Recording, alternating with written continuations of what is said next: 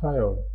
In this video we'll discuss how to create a record using create function in Odoo 15 development.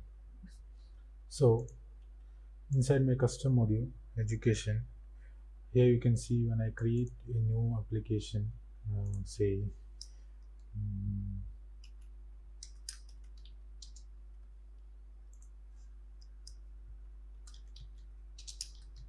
new test student for the academic year, medium, setting class, second language, and the date of birth.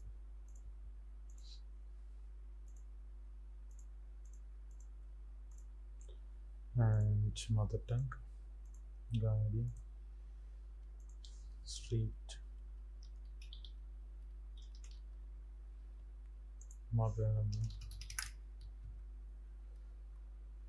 Now when I save this and after adding the valuable documents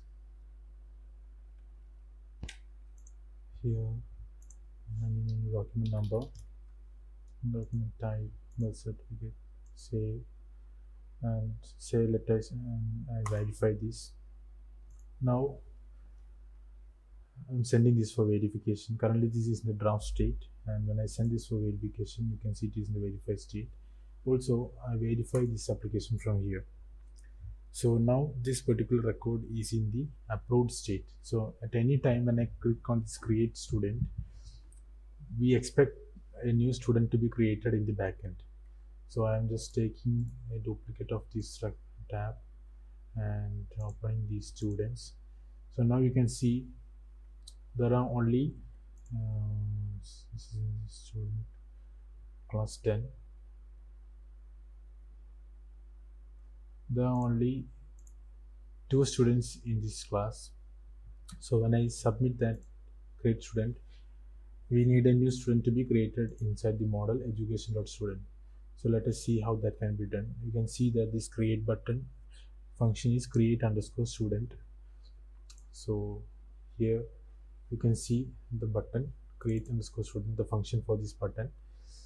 Now here what I am doing is that I'm iterating the record over a loop and created a dictionary, and inside this dictionary I'm storing values as key value pair of name, rec name. So these are the name fields. So all those keys here you can see on the left side are the values which will be stored inside the student model. So all the mandatory fields inside this should be added inside the dictionary and it is stored inside the values. Now when I click on the student, before that into a variable called student, I am setting the model name, that is self.env, the model inside which we need to create the record, that is the student's model education.student dot create. So we are using the parameter function dot create, and inside this create as a parameter we are passing the values. Values are the dictionary inside which we stored all the values. Now upon running this, this record will be created inside this model and we'll get the returned form view here. So I'm upgrading the model education.